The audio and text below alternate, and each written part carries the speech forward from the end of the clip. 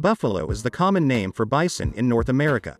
This powerful bull is officially recognized as both a wild and domestic animal in 3 countries: Mexico, the USA, and Canada. The American bison would be almost indistinguishable from the bison were it not for the low-set head and thick, tangled mane, which comes over the eyes and forms a characteristic shaggy beard on the chin. Since the American bison were exterminated before it was studied, it is difficult to discover its life. It is known, for example, that bison used to live in huge communities of up to 20,000 animals. The modern bison keep in small herds, not exceeding 20 to 30 animals. There are reports that bulls and cows with calves create separate groups, as they say, based on gender. There is also a controversial issue about the herd hierarchy. Some zoologists claim that the most experienced cow rules the herd, and others are sure that the group is guarded by several old bulls. Bison, especially young ones, are extremely curious. Every new or unfamiliar object grabs their attention. Adults protect the youngsters, who are prone to moving games in the open air, in every possible way.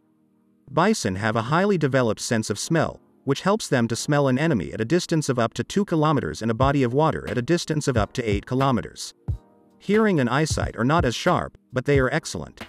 One look at a bison is enough to estimate its potential strength, which doubles when it is wounded or cornered. In such a situation, the bison, which is not vicious by nature, quickly becomes irritated, preferring to attack to flee.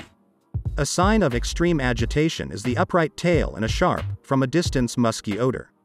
The animals often use their voices, mooing or grunting in different tones, especially when the herd is on the move.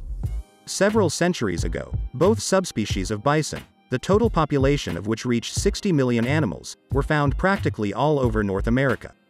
Now the range, due to the senseless extermination of the species, ended by 1891, narrowed to a few regions west and north of Missouri.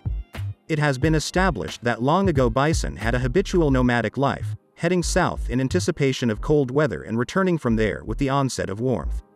Nowadays, long-distance migration of bison is impossible, as the limits of their habitat are limited to national parks, which are surrounded by farmland.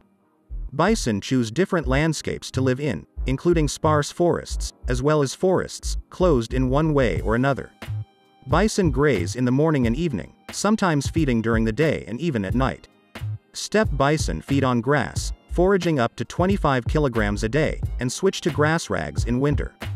Forest dwellers, along with grass, diversify their diet with other vegetation.